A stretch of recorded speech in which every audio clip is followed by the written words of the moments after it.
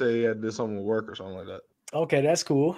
It's good to be here, though. It's great. I'm upset with y'all, man. I'm upset I missed Sunday's show, but yeah, we gotta do what we got to do. Hey, look, it's from the logo. I am your host, ZZ Mother Huncho, and that's my boy Gifted Hoops, and that's my boy Double Holic, and we in the building. You feel me? We're missing a couple members. They'll be here in the short. Don't trip. Y'all saw the title of the show, so let me just say, if y'all were wondering who picked the title, who picked the thumbnail, that was me. That was you. That was me. Because Tari Eason is literally MVP for the Golden State Warriors, and he don't even play for the team. You wanna know why? Because bro decided to open up that mouth, started getting it yapping online, testing the Warriors. Warriors come out to play, and the Rockets haven't won a game since. So I don't know how the hell else to put it, but damn, that just sucks. But we'll get into that later on. Doug, Gifted, tell the people how you feeling, bro. Feeling pretty good, man. I just got off of work. Big game tonight with Warriors Lakers. I can't wait to watch that. That's a huge game in the Western Conference. And more importantly, we're getting closer and closer to the playoffs. We're finally getting a chance to see playoff basketball. The play-in is going to be absolutely outstanding in the Western Conference. Karl-Anthony Towns is apparently going to be playing the tail end of his regular season games. So Minnesota gets to go into the playoffs knowing that they have Cat. So overall, a lot of good things in the NBA, a lot of big games still that have to be played down the stretch. So I'm excited, man. Truly. I'm feeling good.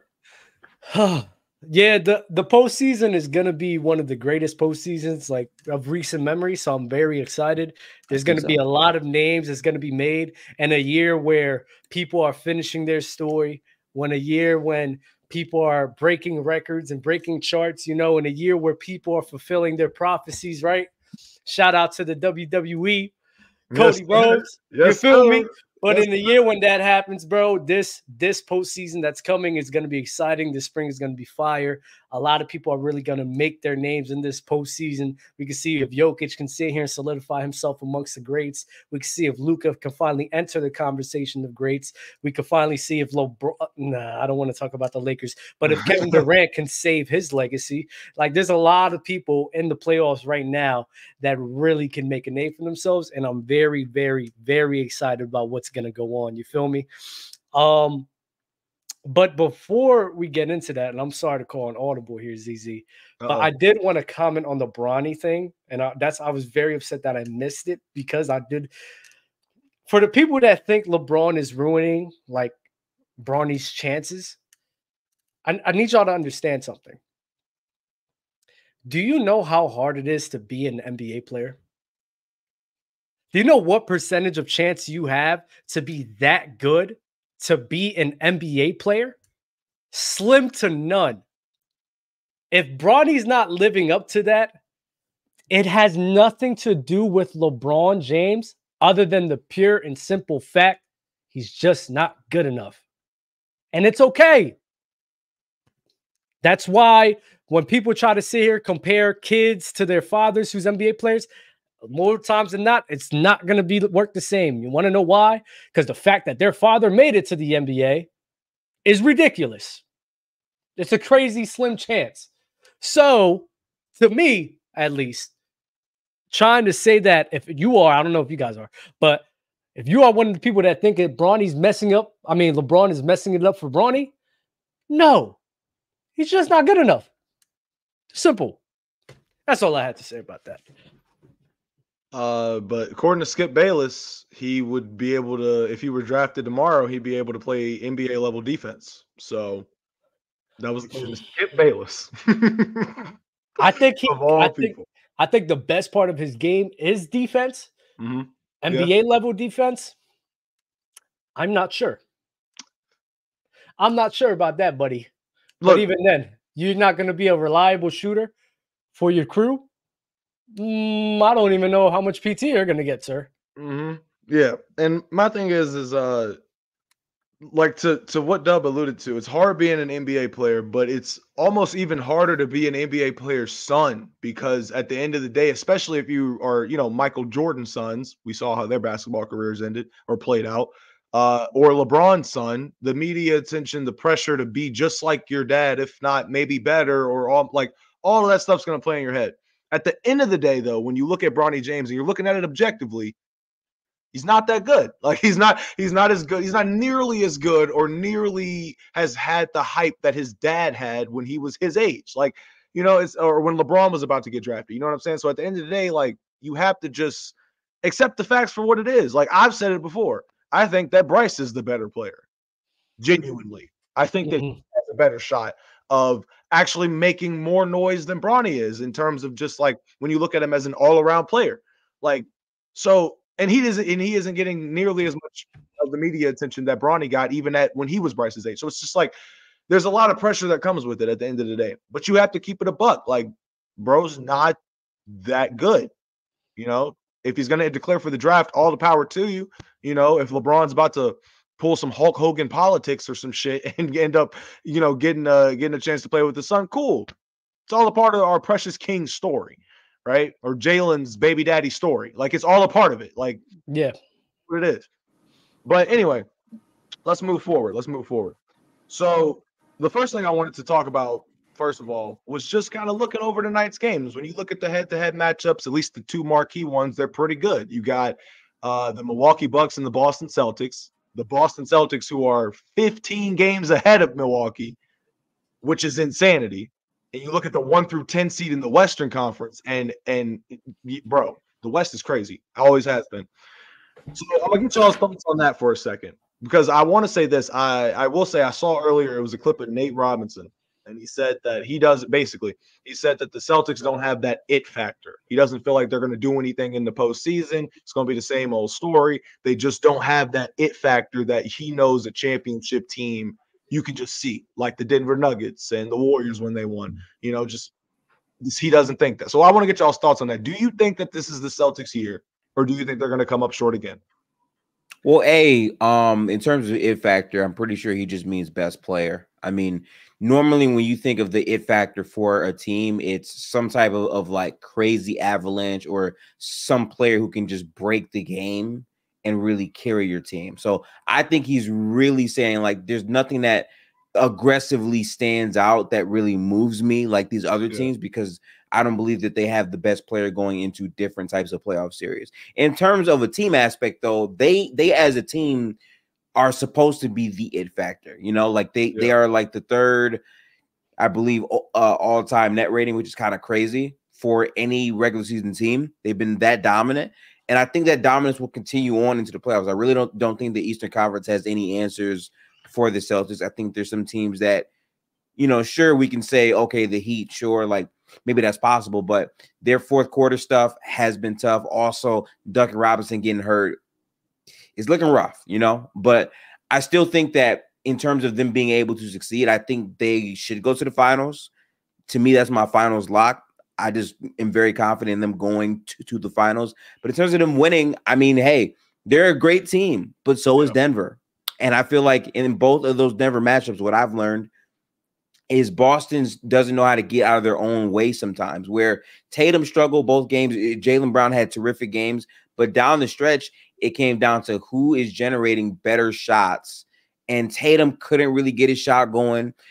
They would sometimes have Kristaps Porzingis catching the ball near the nail closest to the three-point line compared to being directly in the paint. And they were allowing him to just self-create, which he can make those shots, sure, but they were tough contested shots.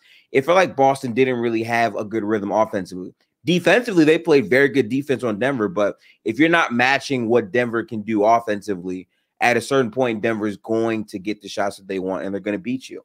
And I think in the finals this year, if they meet up, I think it's going to be that type of game plan where Denver is able to beat them. But I think Boston has a chance to prove me wrong. Not when you have a Joel Embiid stopper like Al Horford, man. And he's going up against Jokic, where, let's be real, offensively, even though Jokic is a better passer, in terms of scoring, the fact that Al Horford's able to contain Embiid is telling to his ability that maybe he could sit here and do something to Jokic, right? But let me not troll. Let me not troll here, right? Okay, wait. Let me not troll here. So the Celtics, I've been bipolar with all year. Not even gonna hold you. I've been bipolar as hell with them. But in an Eastern Conference, where legit every single team is just up and down and terrible. They've shown moments of being good. They've shown moments of being bad. Injuries are a part of the equation, right? To me, the Boston Celtics, there's no excuse for them not to make it out the East. There's no excuse. None. Agreed. And even in Miami, I'm not going to lie, I'm not believing in the Miami run again. But if they lose to Miami this year, fire the whole team. Not even hold you. It's crazy at that point. Yeah. It's just, that's wild to me. You're losing to them, what, 2 times in a row? And they're what? They're probably going to be a play-in? Yeah, let's get the hell out of here with that nonsense, right? So the Boston Celtics in the East, Milwaukee is questionable. Don't know what the hell they're going to bring. Not that great on the road. Defense has been suspect all year. Dame has been up and down. The main consistent guy has really been Giannis for them offensively. But even then, that run and dunk stuff ain't moving me. So to me, Boston Celtics is the clear team that's going to make it out the Eastern Conference. I don't see anybody else. What? I know. I like that. I'm sorry. My bad. But yeah, there's not other team. The Knicks was kind of like my sleeper team, but they're going through injuries right now. OG seems like he's not going to be able to play, so that's a big loss for them in my mind. So it really looks like the Boston Celtics should have a clear way to the finals. And then once they're at the finals, I mean, they only got to beat one more tough team, and that's it. And do you see them folding like they did in 2022? Maybe I can understand that. But when you've acquired Drew, you've acquired KP, I think that team just has way too much balance on their crew to be losing to anybody, you know? So even against the Nuggets, I said last year, the Nuggets was a team that could really give the Celtics are a team that can really give the Nuggets issues, especially with their ability to stretch the floor out, especially with KP's ability to have length on the side, be a rim protecting shot blocker, and then maybe give Jokic a bit of problems. Now, Jokic is going to get his, but his length alone is something that could really help him out in terms of playing defense on Jokic. On top of that, even Al Horford. Al Horford is a guy that you could put on him in some staggered lineups where he could get making some issues for Jokic as well. And their ability to stretch the paint out, KP's ability to destroy one-on-one matchups. I mean, I'm not going to lie, especially against the Denver Nuggets, I'm still of the belief that the Celtics is the best team suited to defeat them. And if they're not, but if they're not able to, like you said, get out of their own head, that's when it's really going to draw a lot of criticism for these guys, you know? That's exactly what I was about to say. Was the only team that can stop the Celtics from doing what they should be able to do, which is at the very least make the finals and at the very most win that shit, is themselves. The only people that are stopping them from doing that is themselves. Because I look at the Celtics and I'm like, yo, they have, I think, the best defensive backcourt in the league, right? On top of the fact that you have Jason Tatum and Jaylen Brown. That's a top 5 duo in the league, arguably, right? Kristaps Porzingis, like you said, was an X factor for this team when they picked him up. I was like, yo, this guy is literally going to be able to do exactly what Dub just said, you know, being able to attack one-on-one matchups, being able to shoot, pick and fade options, all of that. If there's a 3-point avalanche and Kristaps Porzingis has an opportunity to be a part of it, that's making for a very scary-ass team, at least on the offensive end, right? So in terms of teams that stand in their way of winning the championship, as far as that goes, it better not be Miami. I'm with you, Dub. If it's Miami again, blow the whole shit up. It ain't even a topic of discussion. If you can't even get past the team that can't even make it into the playoffs without the play-in, nah, bro, this whole experiment is worthless. I don't know what it is, but somebody got to get fired. You know what I'm saying? But if that would be something that I think at this point, if it did happen again, I will say I would be surprised, because it's like either Jimmy got the secret sauce or y'all just suck. Like there's something wrong there. In terms of all the other teams, though, Milwaukee is shaky as hell. We've already been over that. The Knicks have injury issues in terms of Julius Randle being gone for the rest of the season. It's going to be up to Jalen Brunson in a carry job. I don't really know. They have other great vital pieces that might help them that are going to help them probably stay afloat, obviously within the last 6 games or whatever. But in the postseason, it's going to be Jalen Brunson heroics until you get beat. and that's it. And I don't see them making it probably to the conference finals. The Magic, cute little 3 seed. Nah, I don't think they're knocking out the Celtics. So when I'm going down the list, I'm just like, yo, it's really not that many teams that can do it, honestly. Yeah. And then so that would lead me to believe your path is straight to the finals. Now, whoever ends up across the way, if it's the Nuggets in a 7-game series, we saw it, and we saw a small sample size this year, but I'm kind of in agreement with Dub on the fact that I think that the Celtics will just have a whole different mindset as a whole going in, namely Jason Tatum and Jaylen Brown. Right, all year long, we've seen them do some pretty great things and have good moments here and there, but all that matters is what you do in the finals with this team that should make the finals, right? So at the end of the day, it's just we're gonna have to see. We just gonna have to see, but it should be Boston in the finals at the very least, bro. Very least. What y'all looking up? If y'all look like y'all looking up something. I'm looking up teams that have won over 62 plus games, and even teams that I'm gonna wait till the end of the year, and teams to have won 65 plus games, and how many of those teams won the actual championship, right? I remember the Mavericks had 2007. 2007, they had a crazy loss in the postseason. That was We Believe Warriors, yeah. They were 7-15. I want to say that was wild, right? So I'm about like I said, if the Celtics are this good of a team, you're above 62 wins, and you don't win a chip, and I'm trying to see the class of teams as a part of that category, you're crazy. Not gonna lie, you're wild. Because when you factor in everyone else, like, bro, the Celtics have 60, they're 62-16, right? They are the only team in the conference that's above 50 wins, right? Like that, that's insane. That you should be able to walk right through the Eastern Conference, right? The West is insane. So West has always been insane.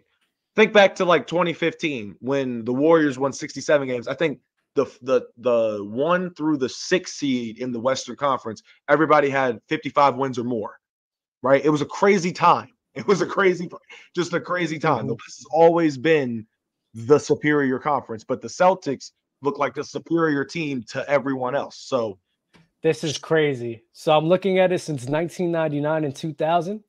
Yeah. All of the 60-win teams, and this is why I say they may be cursed, because the amount of 60-win teams that have lost since the year 1999 and 2000 are 1, 2, 3, 4, 5, 6, 7, 8, 9 teams, and only one,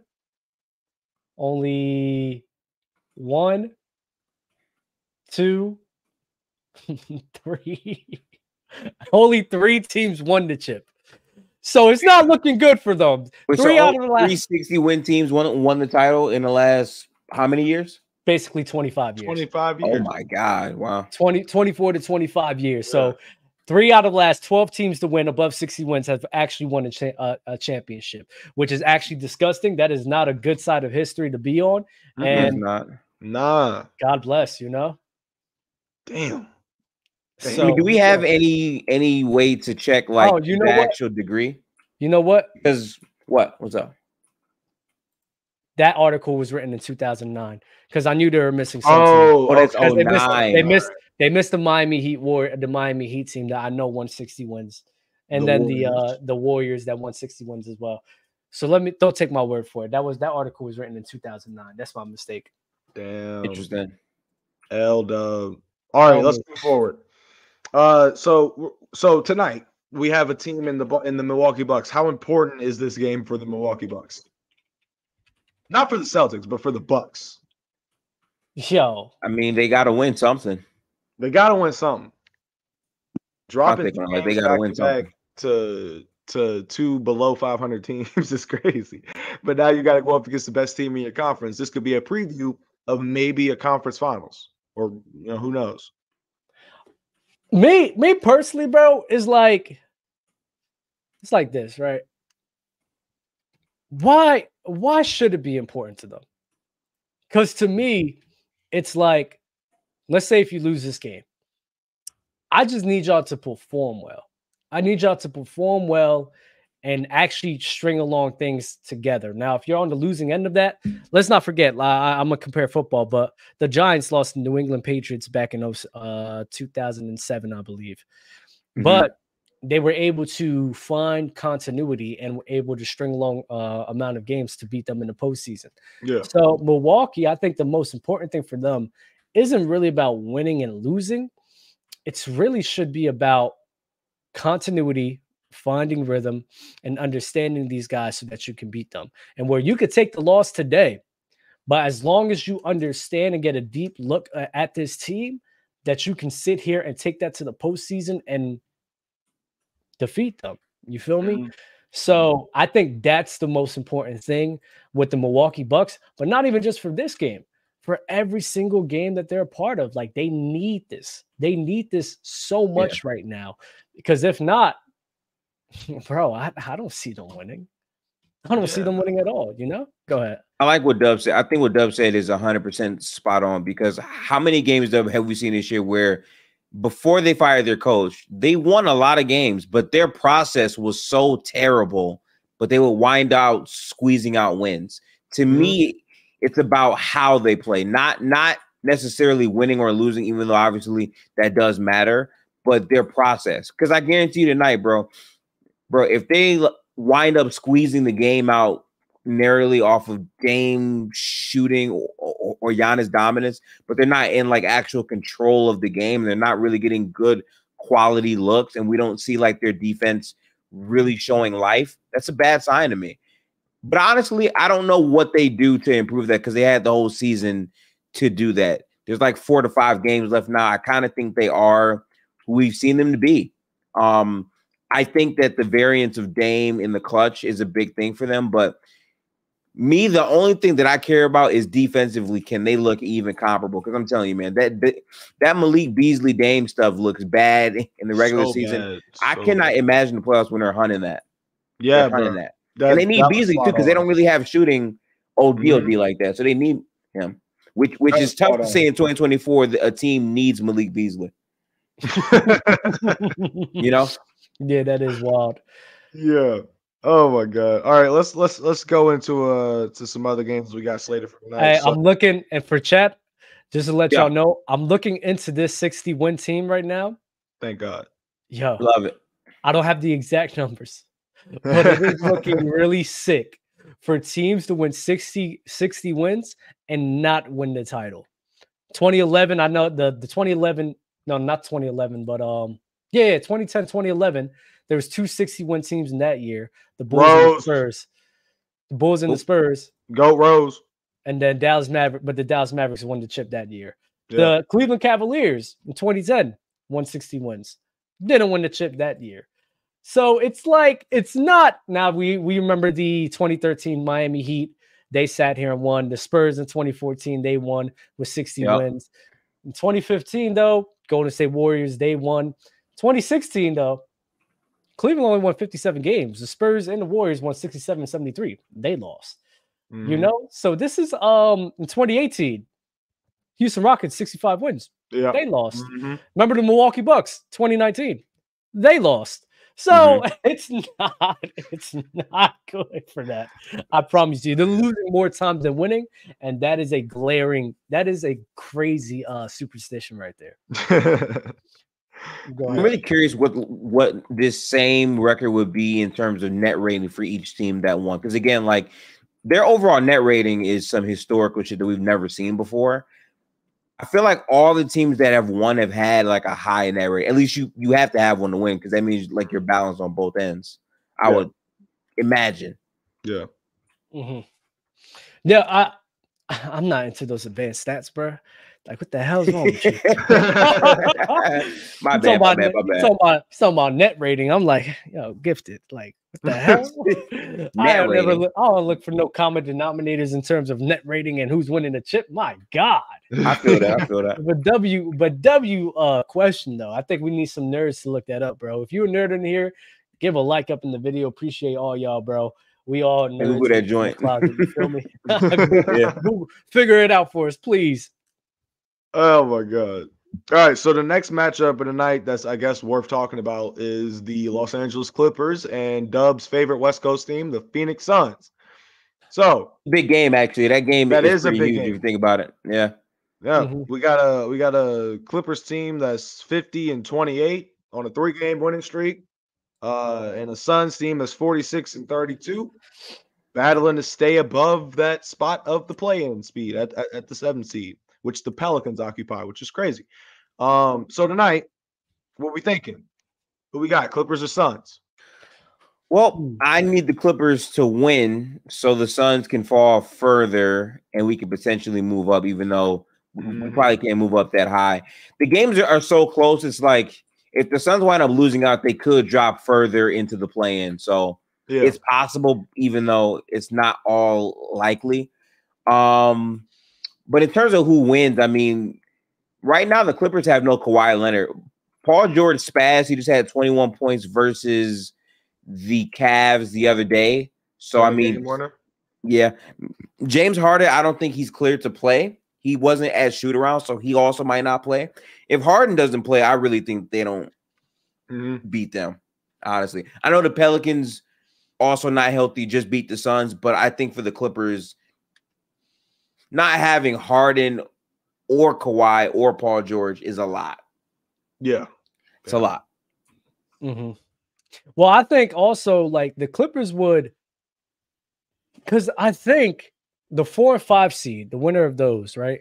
Yeah. In that series, they face the 2 and 7 seed, right? The winner of that. But basically, so in my mind, I mean, even though I don't understand why they would do like want to go up against the Nuggets, or maybe they're hoping the Timberwolves or OKC is going to get in that second spot over the Nuggets, but maybe the Clippers are sitting here trying to avoid the Suns and, in the second round, So that's my thing. So maybe, resting Kawhi, they're 4 games ahead of them. So they're not really going to lose that 4 to 5 spot right there. So, and there's only 4 games left in the season. So to me, I mean, we don't really need to take this game that serious. Allow the Suns to sit here, keep that 6th seed, so that that way you can have an easier road to the chip. You don't have to keep going against juggernauts, and maybe those guys besides the Nuggets, the Timberwolves or OKC will get that 2 seed, and then you'll probably get some more favorable matchups in the second round. That's the way I look at it, rather than you beat them in these next 2 games, and then you have to face the winner of Denver or Phoenix Suns, and I'm not feeling that. You feel me?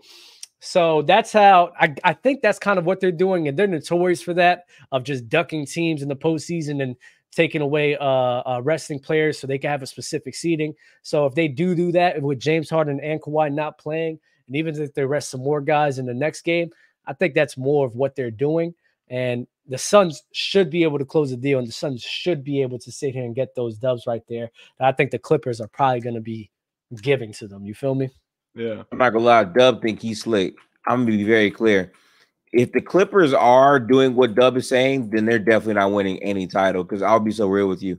Trying to manipulate the standings with the West, where it changes every single day, game to game to game, it's probably the dumbest thing they could do. Honestly, like you will mess around and be 6 or even lower doing something like that in the Western Conference. No, because bro, like they only have 4 games left, right? They got the Suns, the Suns in back-to-back. Then they got the Jazz and the Rockets. Like they're chilling. And the Dallas Mavericks, the only thing Clippers have to do is not lose 3 games. As long as they don't lose 3 games. You make that sound so easy when we know right now Kawhi is not playing. We know Harden has some injury stuff that's going towards the playoffs.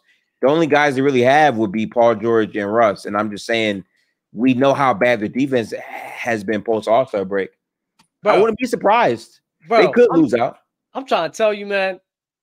I don't think those guys are hurt. I think they just chilling. I swear. I think they just chilling.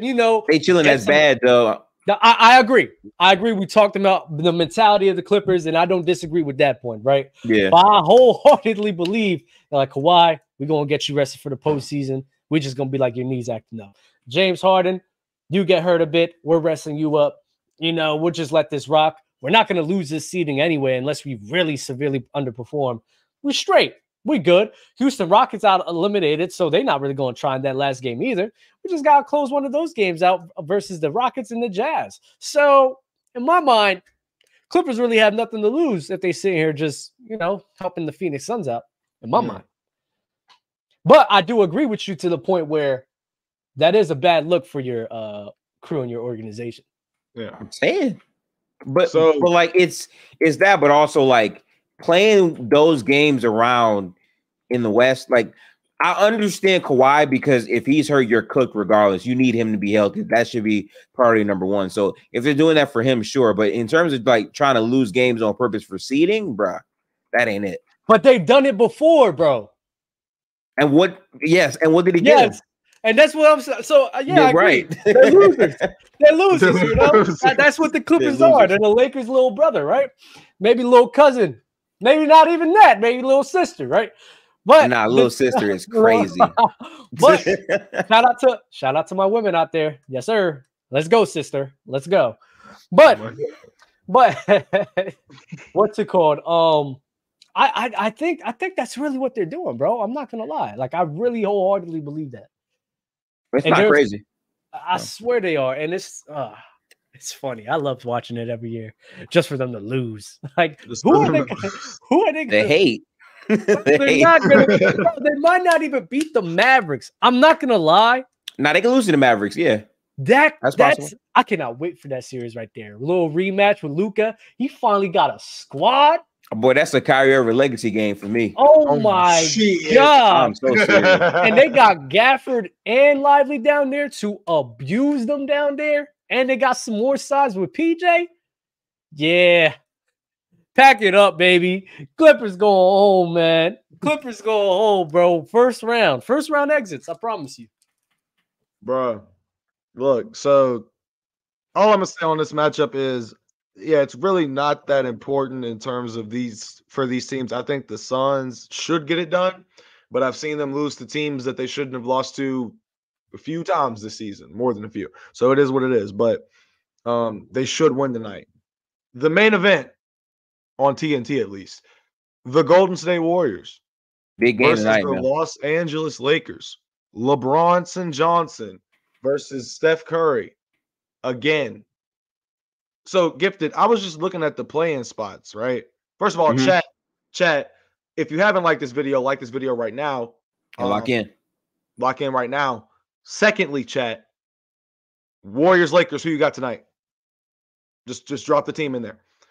Gifted, I was looking at the play-in spot earlier, and I started to think to myself, I was like, yo, the Warriors could smoke any of these niggas in a play-in game. Like, bro, what? The Lakers are the one team that I'm worried about for sure, of course. But the Kings, the Pelicans, the Warriors can't win that? What? Like what are we talking about? I was like, the Warriors' chances of actually making it into the playoffs are great, like, for what it's worth. Like, they're the greatest 10 seed of all time.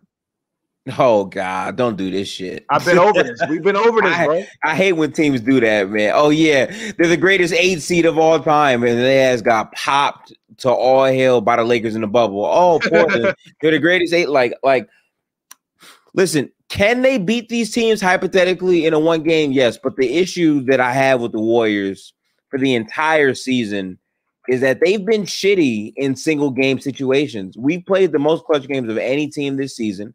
And we're under 500. We've played well in some respects, but our execution in those moments hasn't been great. And the fact that they have to win not just one but two, because currently they are the 10th seed, is not it. You want them to try to win out, and that's why tonight is such a big game, because the Kings are actively sliding. So if they can keep winning, they can potentially move up maybe with LA and not be 9-10. I feel like it's a death sentence if you're 9-10, because even if you do win your 2 games, you now have to play 2 playoff caliber games with no rest headed into the first round. I don't want to see that. So like, I don't really believe in this team as much as a contender. They could make some noise. They could get out of the play-in, but playing is single game elimination, and they're 0-2 in that. Yeah, I get that. I do get that. I will say, though, somebody's perfect 2 road games as a 10 seed. And we're better on the road, which is crazy. And we are dangerous on the road. I will say that. So I'm with Gifted on the fact that I'm not looking at this as a Warrior fan and saying the Warriors are going to win it all. Now, if they were to win it all, would I be surprised? Slight varies, actually. But, you know, would it be something that I'd say the Warriors brand of basketball to win them another championship? Would I be surprised in that regard? Nah. Because at the end of the day, Stephen A. Smith said it best on First Take this morning. He said the Warriors, when you factor in the fact that they are a perimeter shooting threat, if you mean to tell me that they can't make at least, like you said, some noise. I'm sorry, guys. What happened? I just got a call that there's some 3 extra Sixers tickets that so I have to go to the Sixers game right now. But appreciate y'all. Y'all be easy. I'll see you on another day. He said free Sixers tickets, did he say? Yeah, free Sixers tickets. Yep. So you got to go get those. Yeah, I gotta go ahead, bro. Those. So y'all be easy, man. Salute. You too. And Jalen Green, I just want to say before I go, Jalen Green is back to his old ways. Yes, sir. And you know, leaving with slander is crazy. Yes, sir. Y'all be easy. All right, brother, man. All right, Gifted, it's me and you. That is so funny. That is funny as shit. It's funny as shit. But yeah, so like Stephen A. said on the show this morning, bro, like the Warriors in terms of a perimeter shooting threat and being able to click, because he was like, you know what Steph Curry is going to bring you. They need either a combination of the 2 of the next best 4 players that they have in Clay, Kuminga, Wiggins, and Podziemski. If at least 2 of them show up consistently, then he thinks that the Warriors would be fine. I see that point. I do. And I just talked to Jalen about this the last time I was on. It was 2 episodes ago. When we talk about the Bucks, for example, and bring it back to Milwaukee for a second. Think about Milwaukee's defensive woes, right? When they fired Adrian Griffin, the reason they fired him was because, they were winning games and they were the 2nd seed, but the defense was pretty mid, right? They bring in Doc Rivers. The defense gets slightly better. The offense is still the same. They're still an up and down team.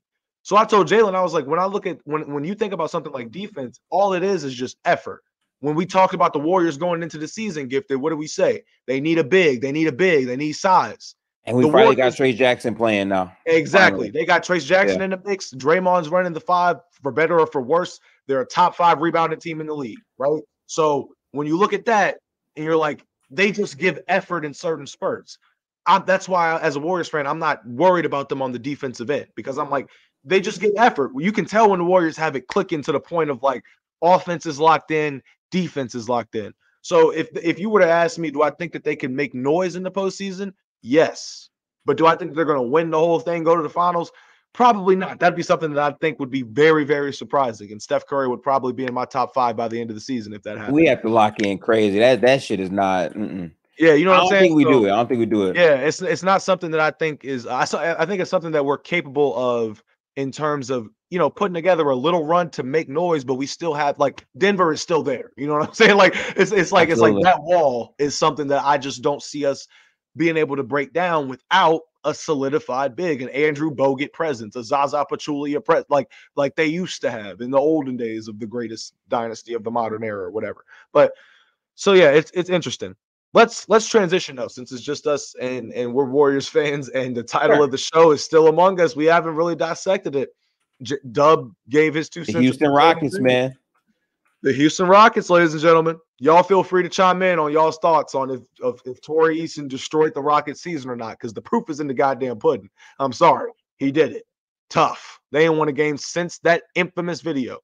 So the one thing I will say before I give it to you is this. The Houston Rockets are in a situation where you have a guy in Tari Eason who, by Dosh, is no scrub. Let me just start by saying that. Tari Eason, I looked at him last year in certain spurts. I was like, yo, this guy's got some potential. I could see him being a real X factor for this team if they're looking to build upon the young guys that they got. You know what I'm saying? Give him his flowers. Pretty solid, right? Nothing spectacular, but a pretty solid piece to a young core and rising Rockets team. But it's always the players that ain't the franchise players that fuck it up. Or excuse my language. That just mess it up for a team that's on the rise. I think now there's a slight example in the Memphis Grizzlies with John Morant saying we find in the West, but then you get to the Dylan Brookses of the world that say, I ain't gonna respect nobody till they give me 40, and then the Lakers beat them by 40. And it's like, yo, stop talking, and we ain't got nothing to show for it. The Rockets are a team that was talking from outside of the club. They weren't even in the play-in, bro. They're peeking in, they window shopping or whatever, they see it. But it's like you got to get there before you can say something like that. And then you end up playing the Warriors a week and a half later. They not going for that, bro. Clay owns your franchise or has owned it for the last 2 years since he came back from injury in terms of individual performances. And Steph owns it all time. So, like, why are you, Tari Eason, not Jalen Green, right? Not Alperen, like, not, not even Dylan Brooks, bro. Like, why are you starting this shit? And then they go out there and they get handled. So, this Rockets team is going to be great next year. I think they're going to be better than they were this year for sure. This is something they can build upon. Absolutely. But stop talking, bro, when you're almost up. Like, bro, go ahead, Gifted. Yeah, I would say that, how would I say this? Okay. I don't have an issue with what Tari Eason did because young players are going to talk their shit. He's young. He hasn't really had that much time in the NBA, and he's confident in his team. So I love him standing on business for his team. But ultimately, he's not playing basketball. Mm-hmm. And they did poke the bear of the Golden State Warriors. Again, they've been super inconsistent this season. But if there's one thing that I know I can rely on the Warriors to do, no matter how bad of a team they are, it's beat the Houston Rockets. And the reason why I say that is the last time that the Rockets beat the Warriors was 2019, pre-COVID. That is the last time that they actually beat the Golden State Warriors. Every time they play the Warriors, they take it personal. If Steph is maybe not all the way healthy, he's going to play to make sure that he gets a chance to really like crash out versus them. Klay Thompson, again, had a vintage game during our recent stretch. Klay has been playing some of his best basketball of the season at the right time. And Trey Jackson-Davis, as you said, is finally getting minutes. He's no longer a DNP. Corey Joseph finally isn't playing over him. So they were able to beat the Rockets. But it's kind of sad how, like, this team went from, oh, yeah, like, this year's going to be different. This year is not going to be the standard. Like, this year is the standard. Last year was the anomaly, and they're basically worse than they were last year. No, yeah, they actually are worse than they were last year. And it's like we're spending time talking about, oh yeah, we beat the Rockets, we ended their season, cool. The Rockets should have never even come that close to the Warriors to where it's even a conversation where it comes down to a game that matters. Oh yeah, we beat the Rockets. But to me, that more speaks of how shit Golden State has been as a team for the majority of the season. And now it's like, all right, well, we watch the games and we see them play good basketball here or there. But the execution has just been so disappointing for the Warriors the entire season. They put their best stretch of basketball forth now, which is good because this is the time where it matters the most. So it's time to see if we can flip a script, if Steve Kerr is finally comfortable with these rotations, if we're able to see things. But it's kind of tough because literally Pods, who was a very good, ball player at the beginning of the season, now his ass don't want to shoot. He's literally Ben Simmons, where every time he catch the ball, it's closeout, kick, closeout, kick, closeout, kick. Like there's a lot of flaws with this team, but they're in position to do something. What that something is, I don't know. I don't believe it's a championship. Honestly, I feel like they're going to get smoked by a couple teams in the playoffs if they make it that far. But they have a chance, and I'm not going to rule them out based on that chance. I'll say that much. But big shout out to the Rockets. Mainly, this felt good because a lot of Rockets fans were talking shit like they weren't struggling for position. And I heard some Rockets fans say, listen, I know Şengün isn't playing, but based off how Jalen Green's been playing, we get downhill more. We got more wings now. So it's like when he's not playing, our defense is better. Like, this is a different look for the Warriors. And then we blew them out by like 30 damn near. So, I mean, I was happy to see that. The one thing that Gifted said throughout that whole entire spill that I agree with to the T is I know for a fact that when the chips are down and the Warriors have to go out there and beat somebody ass, it's the Houston Rockets every They're gonna time. do that. And the crazy part is that last year, right, when Steph was missing stretches of the season and the Warriors would match up with the Rockets, Clay had 2 40-point games back to back on them niggas, bro. Like it is inevitable that the Warriors are gonna win and somebody on that squad is gonna go off, but it is what it is. So yeah, when you think back to teams like that are young and on the rise, this makes me want to talk about the Grizzlies a little bit because they were in a situation where I thought was very unique, where you looked at them at one point and you were like, I see the potential. I see what you're building. I see what you're getting at, right? Dylan Brooks, Ja. Why not start with Dylan Brooks, of course. Dylan the Villain, Ja, Desmond Bane, Jaren Jackson, Steven Adams, right? Xavier Tillman off the bench, Tyus Jones at one point. Like you saw the vision and you were like, okay, the Grizzlies have always been known for grit and grind basketball play, right? Yeah. Now you're trying to get into this era of we're getting behind John Morant. We're going to be high and fly and be gritty and grind and all that stuff, right? We're going to do our thing. And then Josh comes out and says, I'm fine in the West with that sneaky ass smile. And I'm sitting here saying, hey, bro, look, y'all are good. At the time, I remember I was like, y'all are good. Like, I think they were the second seed in the West at that point. But I was like, y'all still don't have a match for Denver. Y'all still don't have a match for Golden State. You still don't fear me in that regard. Yeah, you can catch us slacking a couple times, which they did in the series at one point. But I was like, y'all are not at a level where you can legitimately say that the Grizzlies are competing for a chip. You can say that they're competing for the playoffs. That's great. High seed, cool. But you knew that they were a few pieces away from actually solidifying a championship contending roster. So to talk that much stuff and call yourself a dynasty and all of that, like, yo, chill. The greatest teams, the greatest dynasties never called themselves a dynasty before they won their first chip. It's true. You know what I'm saying? So, like you said, though, I have no issue with Tari Eason, being a young NBA player. He's going to ride for his team. That's great. He's standing on business. But you got to watch who you standing on business on, because the Warriors was going to stand all over their business and their business because, bruh, we own y'all. Like, don't get it confused. That's like Justin Fields calling out Aaron Rodgers and the Packers when he was still there. Like, I own your franchise. Stop talking. You're going to put more pressure on yourself. You're going to start sweating and shit. Now you nervous and I'm up 15. Like, it don't – you did this. Like, what do you mean? So from that moment on, you remember we was on an episode, me and you, and Mars came in the chat and was talking mad shit. Now, Mars was chatting. Mars was definitely chatting about that. Yeah, for sure. Chatting up a storm. Fully confident. He was behind Tari Eason too. He was doing his thing. No diddy. But, like, no, bro. Like, we ain't here for none of that. So get that up out of here. I do want to transition. I'm glad that we were able to talk about this. I want to transition into MVP talks because taking a look at the standings right now. All right. Minnesota, 1 seed, Denver, 2 seed, 3 seed OKC, 4 seed Clippers, 5th seed. They still fighting for that 1 seed up top, man. It's crazy. They are. And when I look at it, like, look, I told y'all before, my MVP would be SGA if and only if Oklahoma City is able to come away with the 1 seed. Now I'm starting to look at that and be like, look, I remember saying years ago, Luka could be MVP on any given season if he's the right seeding, if he has the right seeding. Looking at it right now, the Mavericks got a shot. You know what I'm saying? They got a shot to take that 4 seed, and then it might be, okay, Luka's averaging 34. What and what? Yeah, exactly. So I don't know. The MVP, I know it's only in the Western Conference, though, is where the MVPs are really actually at. But, I don't know. I think that if Luka ends up with that 4 seed, they might give it to him. They might. But if Jokic and the Nuggets end up with that 1 seed, I could see Jokic walking away with it again, more than likely.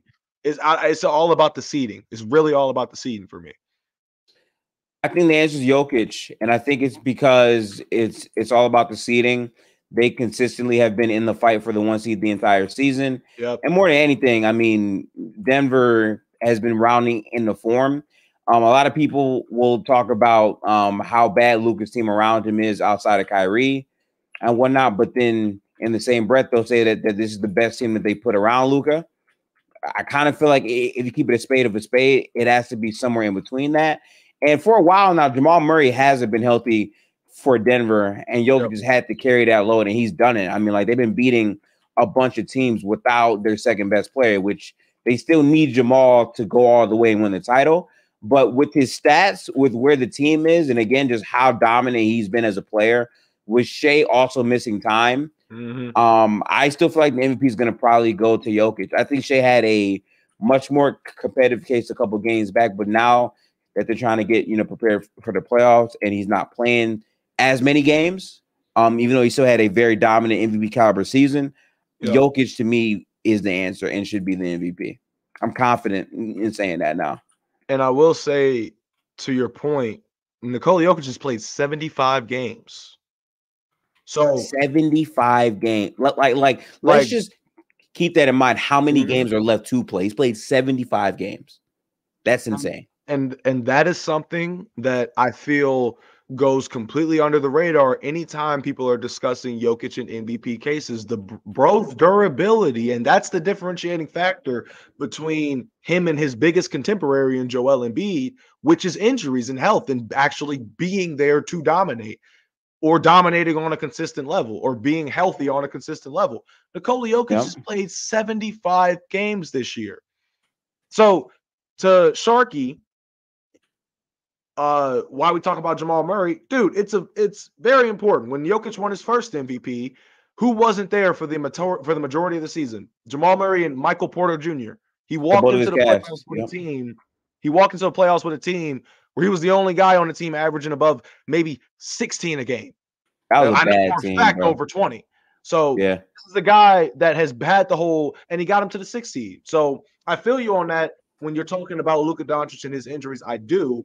But the MVP voters, bro, I feel like they're not gonna feel like that, Sharky. They just not. They're just gonna be like, look, 75 games of this. 75 games of this. The durability is no question. So, and listen, I want to be fair. I think Luka absolutely is the MVP candidate. I think he absolutely has an argument to win over Jokic. I just feel like when you bring up the games played and also just how good of a player Jokic has been the entire season, I think that's going to give him the slight edge. Even though to me, Luka in a vacuum has been better than Jokic in terms of his production for his cast. I think the consistency and the durability is a big part of why Jokic is going to win his MVPs, because every MVP he's had, he's played all the games. He's been there night after night after night.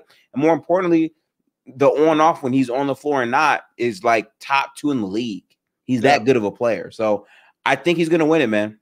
I truly do. Talk about another thing too, when you talk about most valuable player to not just MVP in and of itself, but most valuable player to their team, that's where the MVP argument gets a little bit skewed, because you look at like I always say this: if you take Jason Tatum off of the Boston Celtics, are they still a number 1 seed in the Eastern Conference? Do you think, or at least top 3 seed? Think about it. You have Jaylen Brown, he's still going to give you two-way play with more shots. Derek White and Drew Holiday in the backcourt still. Kristaps Porzingis, you might have a weak bench to an extent. I could see people say that, but a solid coach in Joe Mazzulla with a solid defensive scheme and all of that, Jaylen Brown's just going to be getting more shots. I think that team is still going to be at the top of the conference. Nikola Jokic and his value to his team. Yeah, it seems nowhere. No. To Sharky's credit, Luka Doncic and his value to his team, right? Steph Curry and his value to his team, right? There's certain players where you're just like, yo, you can make arguments about value all you want and all that, but that's where you have to factor in seeding, consistency, durability, and all the other intangibles to make up the MVP award and how it's going to be presented to most likely Nikola Jokic this year. It's tough. I would agree. But yeah, let's see. We got anything else? You got any hot topics you've seen recently? Hot debates? Yeah. I got something hot. I do want to focus on Wemby because we talked about him last EP. Right. The logo. What are your thoughts on his logo? I like it. I think that it suits him. I'll say, I get the whole alien concept and things of that nature. But it kind of looks like an octopus. I'm looking at it right now, like without all the tentacles, but like a little That like should look hard. like. But yeah, it fits him. I can see It's it. the alien. It's the alien in the middle with the like mini ships around it, and then you got like the two Nikes, but it's all curved in a basketball spear like that. Yeah, That shit's hard to me, bro. They're gonna be able to market that crazy. He might have the best logo in the game right now. Somebody said better than Braun. Yeah, that's crazy. But yeah, I like it. It fits his character and his whole persona, everything like that. So yeah, for sure. Hey, next 10 years.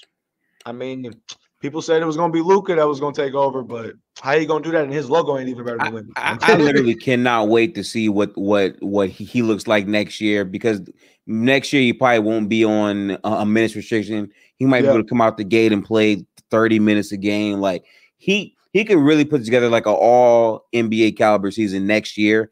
I think this year a big part of why he's not in that convo is because at the beginning of the season he had severe minute restrictions, but also, you know, the team wasn't as good. I do think the Spurs are going to probably be slightly better next year, but if he's able to play from start to finish 30 plus minutes a game, it's going to be hard to tell me he's not all NBA. He's going to be very, very good. Now, I get you, Sharky, right? Big men don't sell shoes. I hear that, but the difference is we see anomalies all the time. Wemby could be that specific anomaly because he's already box office. He's a great player, and what he's been hyped up to be is this alien type of guy that you don't expect. This 7'5" guy who actually has charisma, is marketable. I can see it. I really could see it. Yeah, I mean, that I ain't gonna lie, it's a tough ass logo. I will say. It's tough. So let's see. You got any more hot takes? I'm looking through my list right now of topics, and we're about to be out. Honestly, we got one more left. Yeah, the only other thing I would say is I wanted to get your thoughts on if the Sixers match up with the Bucks realistically in a playoff scenario, right? What do you think is the biggest factor to them actually being able to win in that series? The Sixers? What do they have to do specifically to match up and defeat the Bucks in the playoffs consistently, like all the way through the round? I would say number one thing is Joel Embiid has to be healthy. That's it. I don't even care about, because in my honest opinion, the consistency for Joel Embiid, like we players struggle with consistency. Some players do, right? Klay Thompson, Jordan Poole, whatever. Yeah. In Joel Embiid's case, it's different. His inconsistencies specifically come from health, because we've seen what he can do at 100%, right? For the majority of a regular season, not the majority, but for regular season stretches only. Most of the time in the postseason, we've seen him hurt. And there have been some instances where he has been healthy, or at least relatively healthy, and still sold the bag. But I'm going to give him a little bit of the benefit of the doubt. If Joel Embiid is healthy, he is their engine on offense and their number one engine on defense, because in the interior, that's where the players are going to end up if they get past, Kelly Oubre or Tobias Harris or whatever. Joel Embiid is the engine of both offense and defense. So that's the number one thing. The number two thing would be Tyrese Maxey's production. Not just Tyrese Maxey, though. Kelly Oubre is somebody that I think can fly under the radar in a potential playoff series, because, look, Tobias Harris, let's be real. The lyric... He's not good. I'm sorry. The lyric I'm of fourth quarter, why the fuck Batum in, should now be, why is Tobias Harris in? And don't get me wrong, Tobias Harris is one of the biggest wasted contracts in Philadelphia 76er history. Let's just be real. For the player that he is, to be paid that much, I'm not really seeing the vision there. But that's why I think a player like Kelly Oubre, if he comes out there and he's consistent, at least in terms of shooting the ball, because you got to think Joel Embiid is the type of player that's going to draw defensive attention. So the way that he's been kicking out to three-point shooters this season before he had gotten hurt, I was like, this is what I've been dreaming for you to do, Joel Embiid. Just a little bit of playmaking, just a little bit of basketball IQ, reading the double team, knowing that you're the biggest dude on the court and kicking it out to able shooters. Yes, bro. So that's the second thing. Is there's only two things. Joel Embiid staying healthy and his role players stepping up. Role players, I use that term lightly, but I'm mainly talking about Tyrese Maxey and Kelly Oubre Jr., who I think, if this situation were to happen, would probably step up next to a healthy Joel Embiid. I could see it. So that'd be me. But what about you? Okay, so where I'm at with it is I think the biggest X factors for the Sixers are how they close out ball games, specifically having another ball handler besides Tyrese Maxey. I think Tyrese is a very good player, but I think in the playoffs when the defense really start to key in on you, they need to have another guy who can reliably manage the ball beyond Tyrese Maxey. Yeah. And I feel like their biggest issue as well is Tobias Harris continues to regress as a player. His defense is horrific. He's very bad. Like his all-ball defense isn't good. And they don't really have another consistent scorer beyond Joel Embiid and Tyrese Maxey that really puts fear in you. Like, okay, boom, right? If it's you, right? Who's their closing five in the playoffs for the Philadelphia 76ers? Right? Like we're saying Kelly Oubre might be our next best option after those two. That's why to me, like their ceiling's kind of low, even if Joel Embiid comes back, because they don't have a reliable third option type of guy, and they still don't have like a true 3-and-D wing that can play defense and shoot. Yeah. And they got injuries. I'm pretty sure Melton isn't going to be coming back either, which hurts them because he was a very good player for them. And I will say this too, to your point about the team and just the reliability aspect outside of a maybe healthy Joel Embiid, maybe not, we don't know. I will say this, when you're talking about them versus the Milwaukee Bucks, a team that their defense, they have trouble keeping people in front of them in general as a whole. We just mentioned how their backcourt is Damian Lillard and Malik Beasley for the majority of the time, and that defense ain't gonna get you nothing, right? So on the interior is something that a healthy Joel Embiid drawing that much attention, or just the fact that you have a Tyrese Maxey who's fast as hell. So in terms of one-on-one matchups, he could get past anybody on the Bucks on the perimeter between their 1 and 2 guard. So setting things up and all, it's all about it's going to be about the execution. And on top of the fact that I believe that if you have Nick Nurse out in a coaching battle with Doc Rivers, I see Nick Nurse winning that. Like, sorry, you know? I mean, do you believe in Lowry as their backup? Here's the thing with Lowry. Production for a player like a Kyle Lowry, who's what, like 38, like he's old as hell. For a player like Kyle Lowry and the role on this team, that was what I was trying to figure out at the trade deadline when he got traded. It's like, what the hell is Philly going to use him for, right? So now we're thinking, hopefully, if Joel Embiid's healthy, Lowry's going to be that presence on the court, because when you think about Lowry from a basketball IQ perspective, he's one of the smartest vets in the league in terms of being able to read the referee, be in the right position to get the right call, swipe downs when people are driving into the lane, like just making all the right plays and, like Baller said, manage the game. That's what I was getting at. Kyle Lowry's a game manager. Now, in a playoff run, a 38-year-old Kyle Lowry coming off the bench, I feel like he's gonna, depending on who messes up in the starting lineup, that's gonna be where his like play style or playtime is. But like in terms of helping the team from that perspective of just being not necessarily an X factor, but a vet factor, that's the only thing I see him being on the floor for.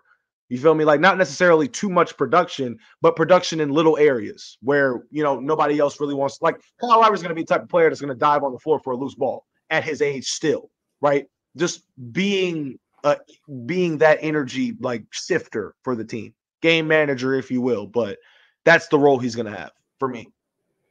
I feel like game manager for Lowry, ideally, you think makes sense, and I think he can still provide value in that role slightly. But my biggest problem is offensively, he's completely lost it. I mean, teams don't respect his shooting anymore.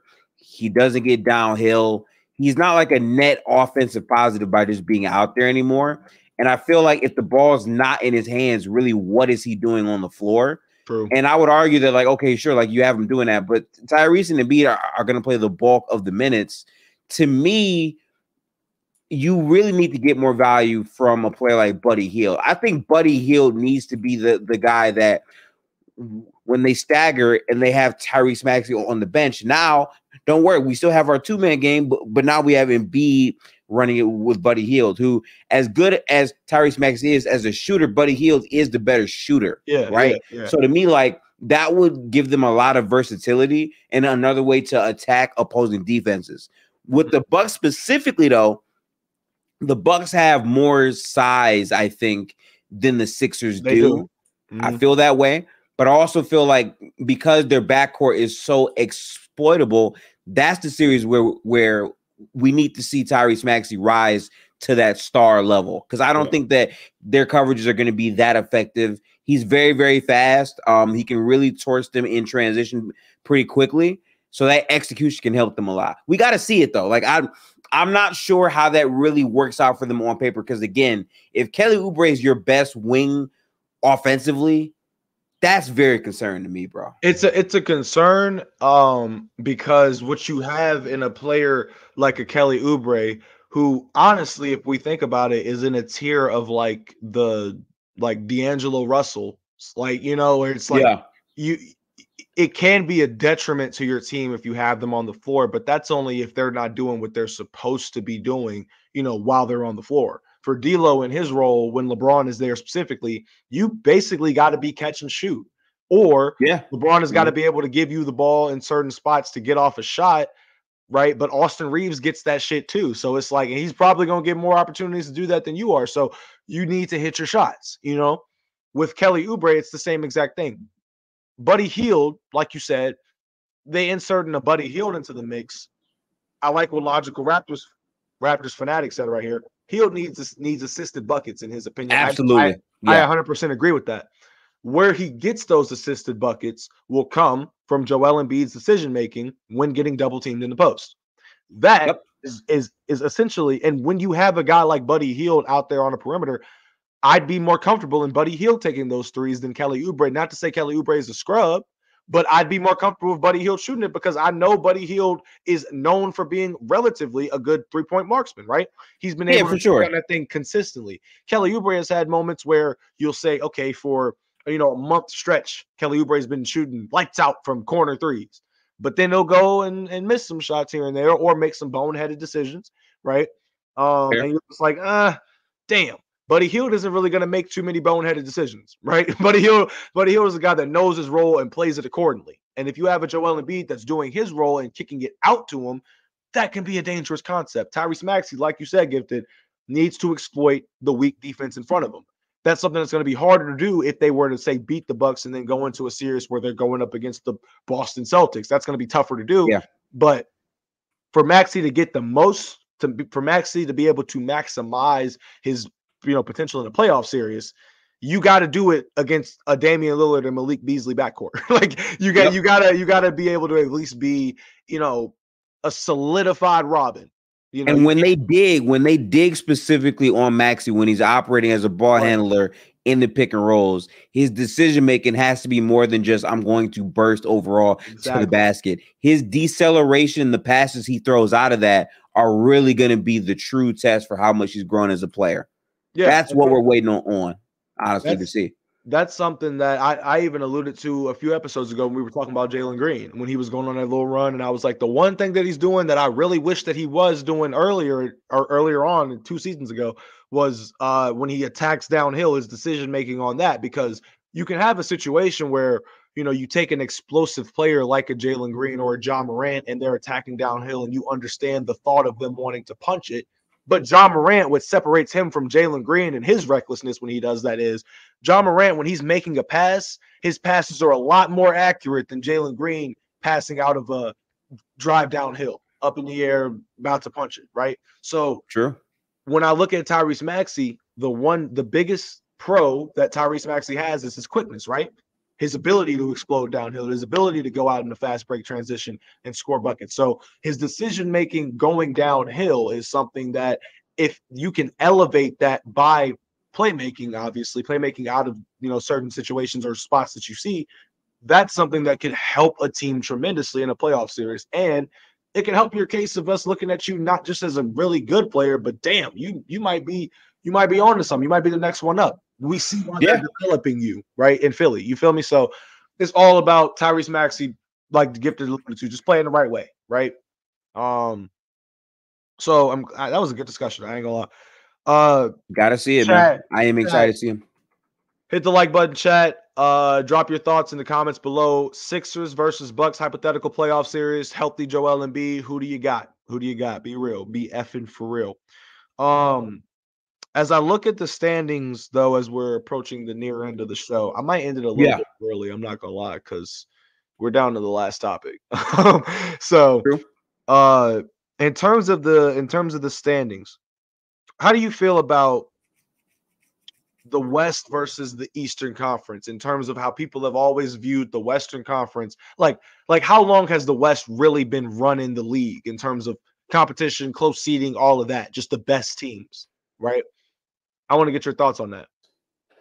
Okay, it's been a while, honestly. I feel like the West has really held down the best teams overall for quite some time. And I feel like the main reason behind it is the Eastern Conference teams, they're like these more physical teams that are more grit and grind, I guess, but the West just has way more offensive talent. I feel like there was a moment where you might have said, okay, the pendulum might swing when Kawhi went over to the Eastern Conference, but now that everyone's back West, it's like, it's so hard. Like, dude, even Wemby got drafted in the Western Conference, right? Like, even the future after these star players age, the young talent is all in the West. Wemby, Scoot, maybe Anthony Edwards, Jalen Green. All these players reside in the Western Conference. In the East, there's not that many, teams to talk about. Shoot, even Trae Young, who's in the East, might get traded to the West. You know what I'm saying? So like that's what we're seeing, and also more than anything, the elite of the elite players in terms of like the top five, they are pretty much all in the Western Conference outside of Giannis and maybe Joel Embiid, right?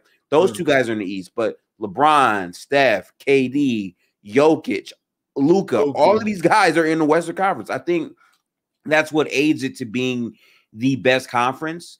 And you also got to think about it, right? Look at the seeding in the Western Conference, right?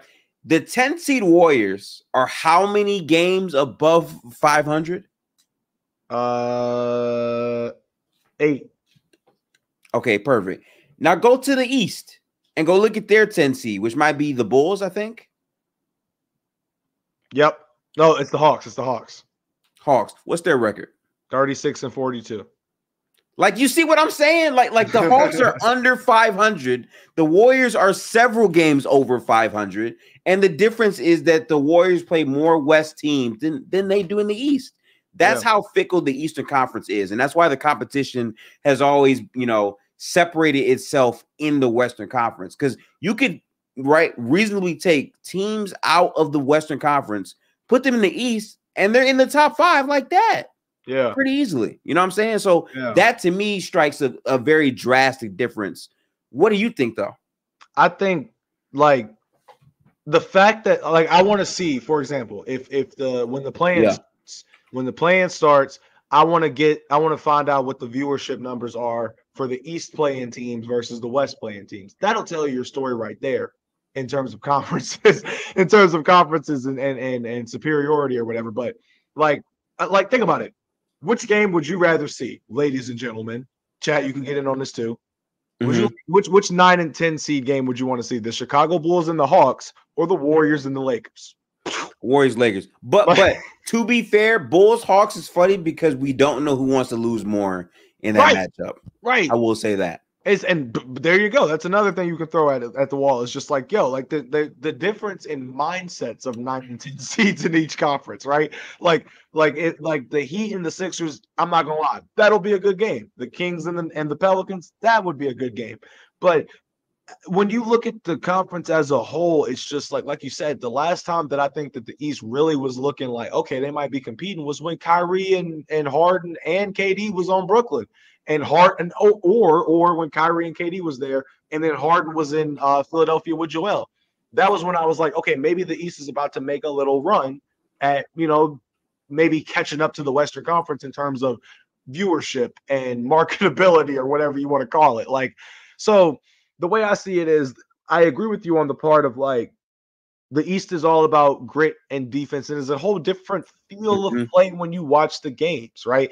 Like, think back 10 years ago. We can go 10 years ago or damn near when the Warriors were first winning games, right? In the Western Conference, you had teams like the Warriors, teams like the Spurs, the Clippers with Chris Paul and at the tail end. We had 50+ win teams not making the playoffs back then, bro. Yes, bro. And then you look crazy. at the East and you knew what was going to happen every single time. LeBron's going to the finals. How many games did the Hawks win this year? You said 60. Fuck that. LeBron's going to the finals, bro. Like that, like it was, but in the West, you're like, okay, I don't know. You just don't. And that's the same thing that you feel with the Western Conference this year compared to the Eastern Conference. It's like, 10 years later, it's the same story. The Celtics are probably going to go there, but there is a little bit of doubt. There is, right? But there is no thought process or no concrete answer that you could give me besides maybe if you just want to just say Denver and forget about it. But you don't know who's coming out of the West. Be real. Like, to be completely honest, you don't know. Like it's now like I lean Denver, obviously, but like the teams that are competing to win basketball games in the West, there's legitimately 10 playoff caliber teams. We didn't know what the play-in was going to be until a couple days ago. We just clinched play-in positioning, but literally the Houston Rockets were a couple games from making it interesting and maybe making the play-in. That's and by the way, we're saying all of this, right? Keep in mind, Memphis comes back next year fully healthy. Yep. Rockets are going to get better, right? Jazz are going to probably still be a bottom feeder, but what if they trade Lauri Markkanen into another Western Conference team? Like these are things we got to think about. The conference is only going to get harder as these younger teams get better. Yeah, and then you got to think about the trajectory. What are you trusting more in the next like 5 years? The Pistons getting better or investing in that, or the Spurs and what they're going to invest in Wembanyama to maximize pay for the Pistons, man.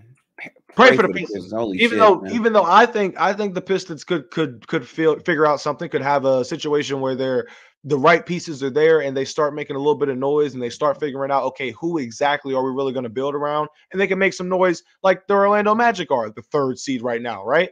Give Pablo Banchero some love. Like, yeah, but like the Eastern Conference, when you think about trajectory and all that, like get this at the Atlanta Hawks, right? Their franchise player is Trae Young. They're about to trade him to a Western Conference team at probably, most likely. And if it ain't gonna be him, it's gonna be DeJounte Murray back in this Western Conference. Like it's wraps over there. But great show. I think this is about a good time to wrap it up. We're about 10 minutes early, but it doesn't matter. My throat is dry. I need water, bro. Paul, I feel you on that. No Diddy. But you were such a no Diddy merchant, by the way. I am, and I love every second of it. You love every second of Diddy? I love every second of no Diddy. Get it straight. You trying to set me up, Gifted? That's crazy. That's crazy. Hey, look, Gifted. Anyway, we still can't let Dub get away with what he said way back when about Drake. But whatever. Not Dub crashed out. Yeah, he crashed out hard. Crashed out so hard. But anyway, ladies and gentlemen, thank you for tuning in. You saw 3 of us at least today, so that's great. This is episode 11, maybe. I think this is episode 13, actually. 13, yeah, episode 13. From the Logo, coming at you every Tuesday, every Thursday, and every Sunday. Tuesdays and Thursdays at 6 p.m. Sundays at 1 p.m. I am your host for every Tuesday, the GOAT ZZ Huncho, alongside Gifted Hoops. Talk to the people, let them know where to find you, and go ahead and end us off, brother. Absolutely. Make sure to tap into our show. Again, our show times are below here. Pretty soon we'll be having live playoff games to talk about and dissect. We're very, very close to that. So appreciate y'all support and whatnot. You can find me on Twitter, Twitch, and YouTube. Gifted Hoops _ on Twitter. On YouTube is just Gifted Hoops. And yeah, man. Can't wait for basketball. Definitely keep tapping in with us. There's gonna be some great conversations coming forward, and hopefully we can stop low managing as a roster for our show. But we getting there. Things happen, but as we push forward towards this playoff push this year, it's gonna be lit. So tap in, y'all. All right, y'all. I'll see y'all Thursday. We'll see you Thursday. This has been From the Logo. Peace out, people. Have a good one. Watch basketball, please. Please watch basketball. There's some crazy games coming up. Go Warriors. Y'all know. Go Warriors. What do you